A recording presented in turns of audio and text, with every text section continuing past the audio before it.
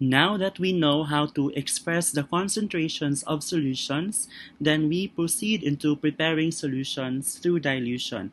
All right, so when you say dilution, it's the process of adding more of the solvent, as for this case, more water, so as to make a workable amount or workable concentration.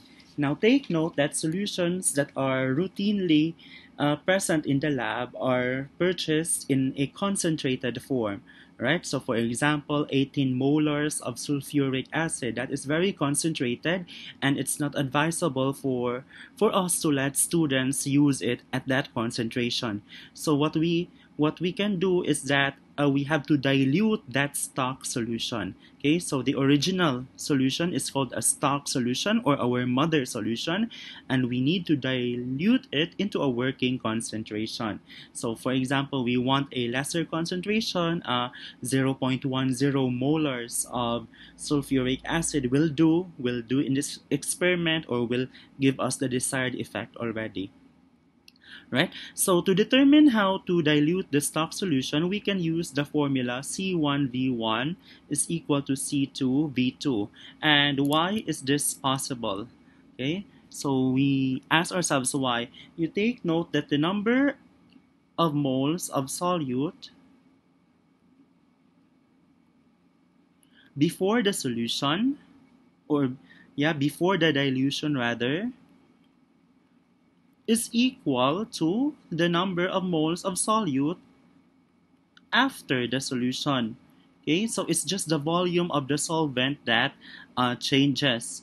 So what we can do now is we can get the number of the concentration, multiply it with the volume. Okay, so for example, we know that concentration, let me write it here, concentration is just the amount of moles of solute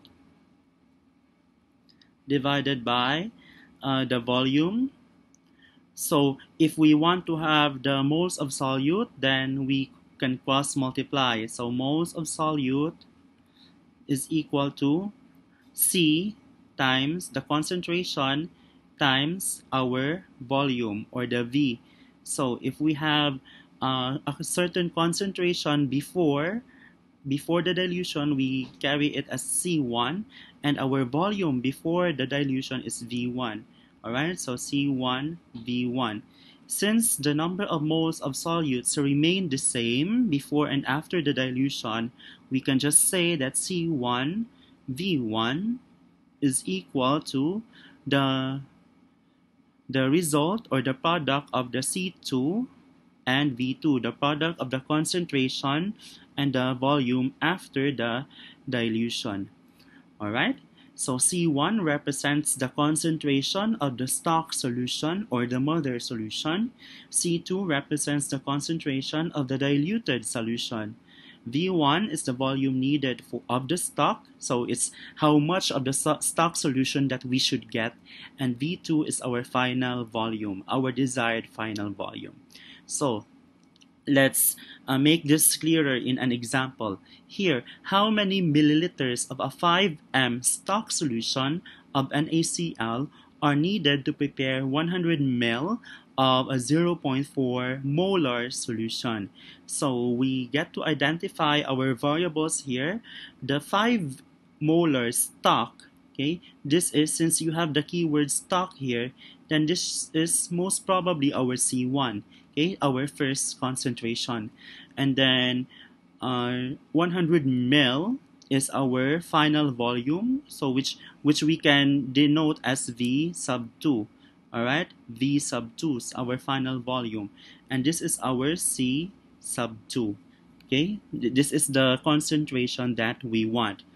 All right, so since we are asking for how many milliliters do we get from the stock solution, then we also want to get V sub 1. All right, so here we have C1 V1 is equal to C2 V2. Okay, the 5 molars is our first concentration, C1, and our V1 is unknown, and then we just multiply our final concentration with the final volume. and then we find it's just like looking for x, then 0.4 times 100 divided by 5, that should be 8 mil. All right. Now, another example for sulfuric acid. Okay, I want to dilute my sulfuric acid. So this is 3 molars H2SO4 aqueous.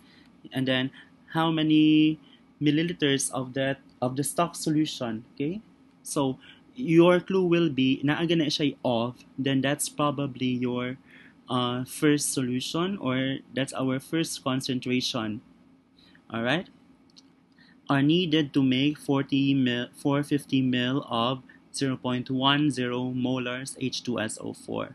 So what we can do is just follow C1 V1 is equal to C2 V2. Since we are asking for how many milliliters we can get from the stock solution, then that follows that our V1 is missing. That's our X. So therefore, that is 3.0 molars. Okay, let me write down the complete units. We do not know our V1. And then C2 is 0.10 molars times 450 mil. Okay, now it doesn't matter if your volume is reported in milliliters, because either way this will be cancelled out. Just make sure that your units for volume are the same or are consistent all throughout your solutions. So if you want to get V1, we divide this with the whole equation with 3.0. Okay, and the same thing here. This is 3.0 molar. So you see how molars get cancelled out, and we are left with V1 is equal to 0.10 times 450 divided by 3.0. I should be getting an answer of 15 mil. All right. So meaning to say, I get 15 mil from the 3.0 molar sulfuric acid solution, and then dilute it. Okay, add water such that it will have a volume. The whole solution will have a volume of 450 mil, right? And that is how you dilute or prepare solutions through dilution. Okay. So I know we have discussed a lot on the concentrations and dilution problems. So I'd like to focus on molarity, okay, because this is what's commonly used in solution stoichiometry, okay, other than mole fraction and molality as well. So I'd like to you to pause this video, and then in your notebook carry out the operations. Okay, do these problems, okay, and then after which you can turn in, or you can let this proceed to find out the answers. So I do hope that you were able to answer all the items correctly. Okay, so the first few items are molarity problems, which is the skill I would like to bank on. The last problem is on dilution. All right. So if you have any questions or comments, just feel free to hit me up. Okay, and that ends practically the semester, the inputs for the term. Okay, so until dilution lang, solution preparations, we can have colligative properties in the second sem lang. Okay, so thank you very much for your attention and for participating. I hope you stay healthy and stay safe, and God bless us all.